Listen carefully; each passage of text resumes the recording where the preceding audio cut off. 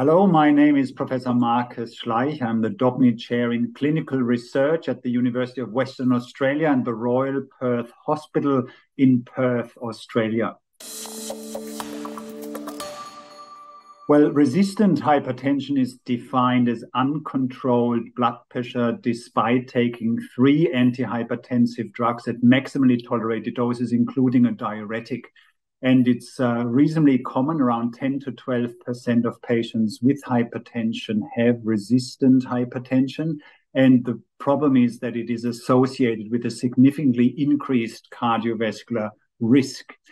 The reason and the rationale for this specific study was our belief that in a lot of patients, a very important pathophysiologic mechanism that plays a role in elevating blood pressure is not targeted therapeutically. And this is the endothelin pathway with its 2 receptors, the endothelin A and B receptor. And the rationale of this study was to see whether targeting the endothelin system with a dual endothelin antagonist, namely aprocitentan, helps to improve blood pressure control in this cohort. So this was a randomized, controlled, blinded phase 3 trial. And the design was actually quite sophisticated. What is very important in the context of resistant hypertension is to ensure that these patients have true resistant hypertension. So we had a run-in phase, and then we swapped these patients to a standard background therapy consisting of what guidelines would recommend: a single pill triple combination of an angiotensin receptor blocker, a calcium channel blocker, and a diuretic. And only if patients maintained a blood pressure, a sitting blood pressure above 140 over 90 millimeters of mercury, they made it into the trial and were then randomized initially in a double-blind 4-week part, during which they were either randomized to placebo, to aprocitentan, the dual endothelin antagonist, at 12.5, or the same dual endothelin antagonist, 25 milligrams. And the primary endpoint was the change from baseline after these 4 weeks of double-blind treatment. We then wanted also to see whether or not aprocitentan is capable of reducing blood pressure in the long term. So this part 1, the double-blind phase, was followed by a 32-week single-blind period where all patients were swapped to the higher dose of aprocitentan, 25 milligrams. And at the end of that phase, again, we checked blood pressure. And a clue of this study is really we had a withdrawal phase, a re-randomization where these patients either remained on the high dose of aprocitentan or were switched to placebo to look at whether or not blood pressure changes with placebo and hopefully would be maintained with aprocitentan. And then, as usual, you would have a safety follow-up phase. So quite a sophisticated design in this context. The primary endpoint was the change from baseline to week 4 in the double-blind 4-week phase in mean sitting office systolic blood pressure. Key secondary endpoints was the change from the withdrawal baseline, which occurred at week 36, to week 40, again in sitting office blood pressure, and as is really standard these days, also changes in 24 ambulatory blood pressure monitoring.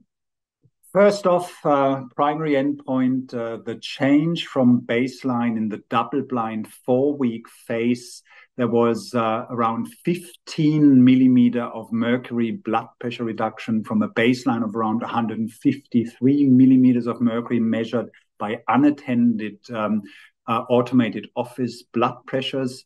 And this was significantly more pronounced with both doses of aprocitentan compared to placebo. There was a placebo effect of around 11 millimeters of mercury, which is quite substantial, but again, aprocitentan significantly more efficacious in terms of lowering blood pressure. During the single blind phase on the 25 milligrams, blood pressure was maintained at that level. So throughout that period, aprocitentan at 25 milligrams worked perfectly in order to keep blood pressure at bay. And as expected, once patients were re-randomized after 36 weeks to either maintain 25 milligrams of aprocitentan or receiving placebo, there was a significant rise in the placebo group of 5.8 millimeters of mercury, highlighting again that the aprocitentan continued to work and maintained excellent blood pressure control as opposed to placebo. The 24-hour blood pressure monitoring results were also quite important because we know that ambulatory blood pressure monitoring is more reliable and gives us a better indication across the 24 hours. And there was a very clear-cut distinction between placebo and both doses of aprocitentan. And interestingly, particularly nighttime blood pressure was reduced significantly by around 10 millimeters of mercury with the higher dose of aprocitentan. And that is relevant because we know that nighttime blood pressure is the best predictor of cardiovascular outcomes, and reducing nighttime blood pressure very likely has significant benefits. I think it's a very exciting study in that it is proof of principle and shows the safety and the efficacy of a novel pathophysiological approach to treat resistant hypertension, and that is by targeting the endothelin pathway with a dual endothelin antagonist, aprocitentan. It worked both at the moderate and the higher dose. We have seen, as expected, as a common side effect, fluid retention and peripheral edema. This was usually easily treated with additional diuretic therapy, and it is important to acknowledge that fluid retention can be seen in these patients and needs to be looked after. But we're very excited about the study, and we feel that we have a new weapon in our armamentarium to combat and to treat resistant hypertension, which is a high-risk condition. And this may help many patients to reduce their cardiovascular risk.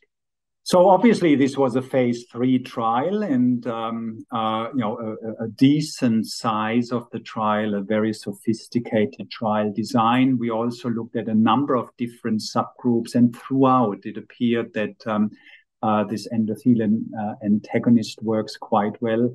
And there's signals that particularly in patients who are traditionally difficult to treat, those ones with proteinuria, those ones with a low renal function or a low eGFR, and the elderly seem to benefit specifically. So we believe that this is really a new opportunity for those very high-risk subjects, traditionally difficult to control, to have a new drug that will help to improve their blood pressure control.